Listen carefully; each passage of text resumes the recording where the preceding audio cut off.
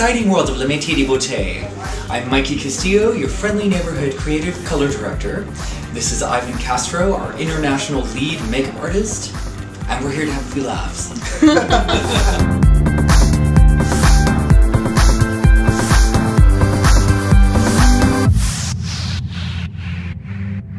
Rudi Gernreich, the big fashion designer from the 1960s, 50s, 60s, made a really huge impact. It's when I really first started noticing makeup.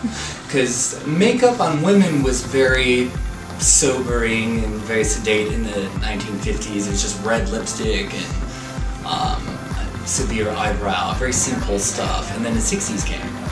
And you look at some of the models in Rudi Gernreich's show, obviously Peggy Moffat was very prolific, and the other models with really, really technically complicated eye makeup. It was really exciting.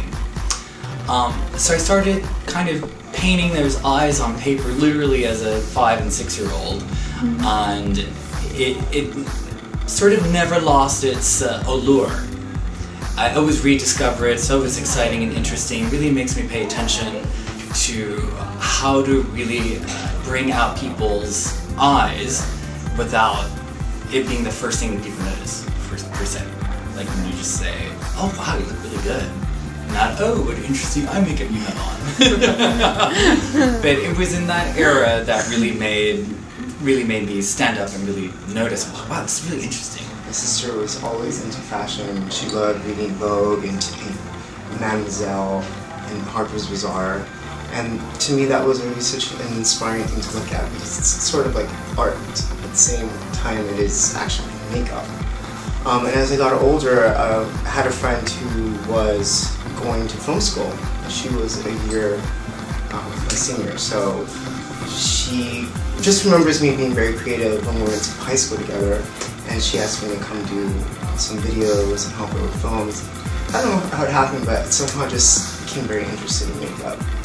So for me, like Mikey, I think my passion comes from the art of transformation. You look at somebody, and as a makeup artist, I think people think that we look at someone and we can point out all the imperfections, but really it's sort of the opposite. Where we can almost imagine what the person is going to look like if we use the right eyeshadow colors to really bring their best face forward. As we're growing up and getting into the late 80s, early 90s, it's kind of the birth and era of the supermodel universe. It was a topic of conversation every day. What are the models doing now? We knew every single name of every top model. And the fashion was very severe. You could tell the very distinct look between 89 and 90 and 91, and suddenly everything really changed in 92, 93, and very specific looks. Oh, that photograph, it was probably taken in the spring of 1990 versus the fall of 1992. The fashion was a little bit more severe than it is today. Today, seasons go by and there's no very austere change. You can really pick out the look. You can really make out like this is what year it was or what the trend was. Whereas I think today, it's sort of anything goes.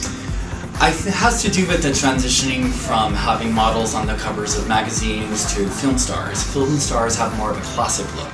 They're not walking art installations, they're just really pretty. From conversations with, say, actors versus models, the needs are different. They want to look really exciting, not boring, but natural at the same time. In my youth, I was like, oh, how do I make someone look really exciting, not boring, but look natural? Because to a lot of makeup artists, natural means almost no makeup. Now that we're grown up and we've been doing this for X amount of decades, I realized that actually natural makeup requires quite a bit of makeup. Yeah, right. There is no makeup look. There is no makeup look. Yeah. What is that famous saying? Everyone wants to look their best, but a naked face is nobody's best look.